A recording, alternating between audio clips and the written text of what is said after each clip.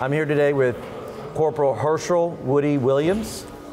He volunteered to become a United States Marine to eliminate the enemy bunker pillboxes. Only armed with a 70-pound flamethrower, he paved the way to be able to advance forward. Woody, thank you so much for being here with us today. What an honor. Having such a selfless moment at such an early age, how did that impact your life as a veteran? When I operated the flamethrower, I wasn't thinking of me. It wasn't with the thought of doing anything for my glory. Right. It was for theirs. Right. I really did not know that I would be going to a foreign land or even that I would be actually having to take lives of people. That wasn't part of my knowledge. Absolutely. What can our nation do today to better serve veterans?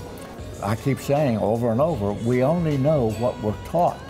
So if we can instill that into our school systems, they will have a greater appreciation and perhaps be willing to serve as we did. There are no other people on earth like us. Look what we do when we even have a war. We don't claim the territory that we help to preserve. Right. We let them keep it. It's their country.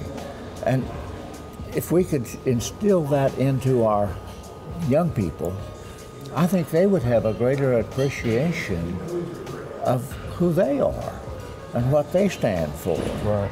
And you have to have that self-confidence, that deep belief that there's a purpose for this life. What a great honor. This is honestly the biggest opportunity I've ever had. And I thank you very much for being here. You're welcome. Could I mention one more thing? Absolutely, please. If anyone who has an opportunity to visit or get on even the internet. Absolutely. We know where that is. and look up both our family memorial monuments under the Hershel Woody Williams Foundation. Absolutely. And we'll make sure we get that all out to everyone for sure. It. So thanks again very much. Thank you for having me. Happy birthday. Hoorah. Yeah, thank you. Well, back in my day, we said gung ho. Gung ho. That's right. Thank you so much. Thank you. Appreciate it.